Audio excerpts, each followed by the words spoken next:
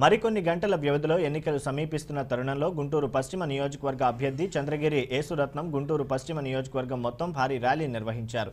ఈ సందర్భంగా చంద్రగిరి యేసురత్నంతో మా 123 టీవీ ఛానల్ ప్రతినిధి Anil Kanth face to face.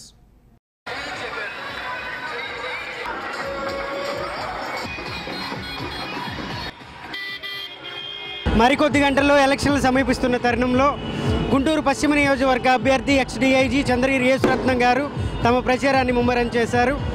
ప్రచారానికి వస్తున్న ప్రజాదరణ ఎలా ఉంది ఆయన మాటల్లోనే తెలుసుకుందాం. నమస్తే సార్. నమస్కారం. ప్రజాదరణ ఎలా ఉంది సార్ మీ ప్రచారానికి?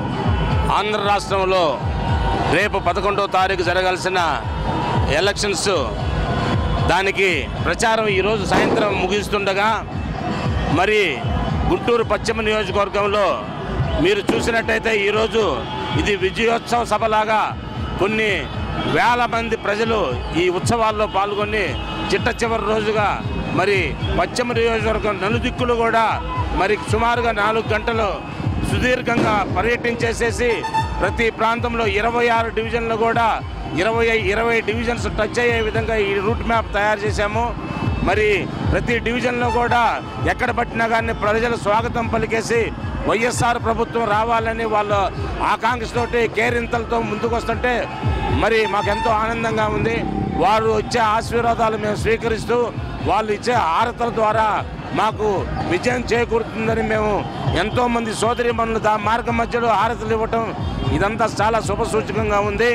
ఈ సందర్భంగా 11వ తారీఖు జరగబోయే ఎలక్షన్స్లో ప్రజలందరూ కూడా విజ్ఞతతో ఆలోచించేసేసి మన జగన్మోహన్ రెడ్డి గారిని అత్యధిక ఎమ్మెల్యే సీట్లు ఇచ్చేసేసి మన రాష్ట్రంలో గట్టి ముఖ్యమంత్రి చేయాలని, అదేవిధంగా 22 పార్లమెంటు సీట్లు ఇచ్చేసేసి భారతదేశ పార్లమెంట్లో కూడా మంచి స్ట్రాంగెస్ట్ చీఫ్ మినిస్టర్గా ఉండే విధంగా చూడాలని మేము ప్రజలను కోరుకుంటున్నాము.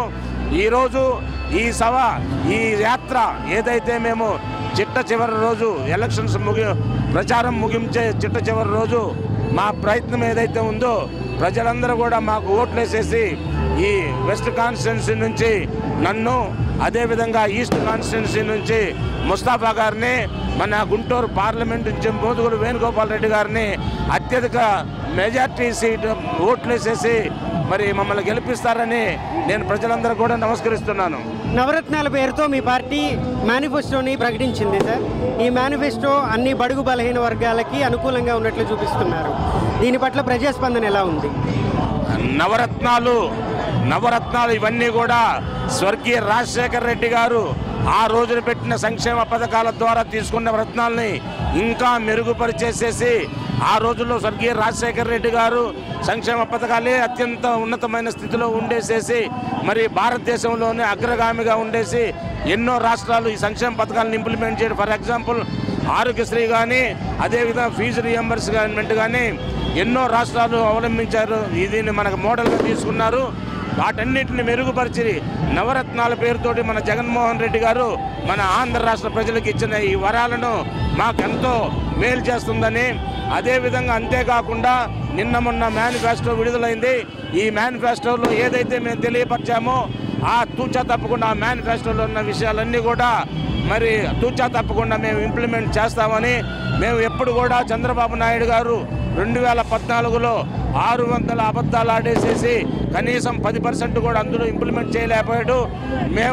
మా నాయకుడు ఒకే మాట చెప్పాడు, మేము చెప్పిన మాటకినా మేము నిలబెట్టుకోలేకపోయినట్టయితే మేము ఈ పదవి నుంచే తప్పుకుంటామన్నారు. మరి నిజంగా ఈరోజు మా మేనిఫెస్టో చూసి ప్రజలందరూ కూడా మరి మమ్మల్ని ఆశీర్వదించాలని కోరుకుంటున్నారు.